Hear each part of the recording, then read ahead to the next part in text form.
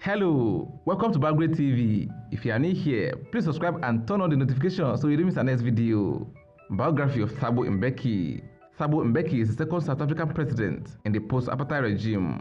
His tenure in office was known for achieving economic growth of 4.5% per year and creating employment in the middle class of the economy. He was born on the 18th of June 1942 to the family of Ipainete and Govan Mbeki. Thabo Mbeki was born into activism and politics, as his father was a strong member of the ANC. Together with his other siblings, 4 of them were raised in Mbewulenin, Cape Province, Union of South Africa. Thabo Mbeki started his primary school in Udutiwa but finished at Butterworth, and his secondary education was at Loveday, Alice. Being an activist and a political loyalist at such a tender age didn't come without a price. He was expelled in 1959 because he joined the student strikes and was forced to continue schooling at home. So at home, he took matriculation at St. John's High School, Umtata. The following year, he completed an A-level examinations at Johannesburg, became an excellent student with the University of London, and graduated with a degree in economics. During the time of his schooling, African National Congress ANC party was banned, but Mbeki and others were involved in its underground activities. In 1961, Mbeki's leadership qualities were already in shape as he was elected secretary of the African Students Association. It was that same year he met Nelson Mandela, who advised him to leave the country to study because his life was in danger. For his political affiliation, he took the advice and went to London. In London, he worked for the Communist Party leader, Yusuf Daddo, at the ANC office in London, taking part in many protests and lost one of his teeth during one of the protests when a policeman attacked him.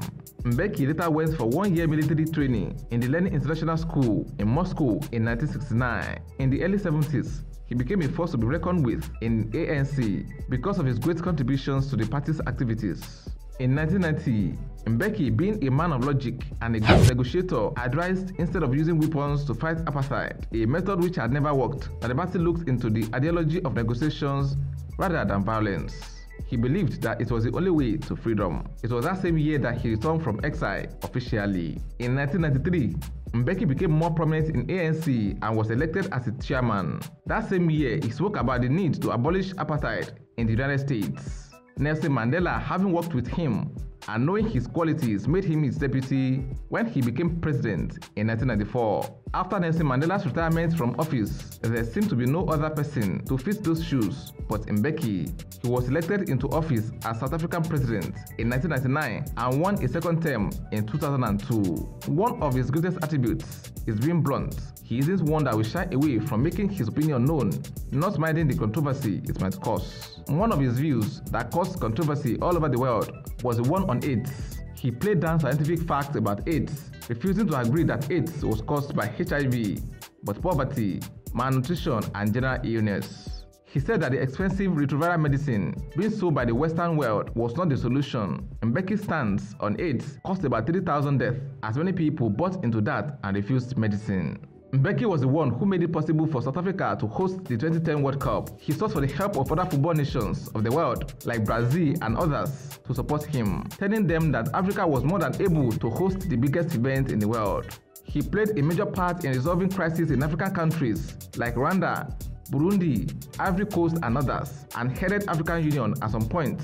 He resigned on the 21st of September 2008 after a misunderstanding with the ANC leadership. At the age of 16 in 1958, he had a son, Mwabise Kwanda, out of wedlock. On November 23, 1974, he married his sweetheart in London, Zanele Dlamini. In 1981, his son Kwanda and his youngest brother mysteriously disappeared, although they were said to have been killed by the apartheid agents. Thabo Mbeki loves jazz and classical music. If he wasn't a politician, he probably might have been a good musician. His net worth is about $10 million, making him one of the richest South African politicians. What's your take on Mbeki's contribution to South African politics? Let's know in the comment section. Will it be ridiculous to subscribe to our channel? If no, please like this video, share and subscribe to our channel.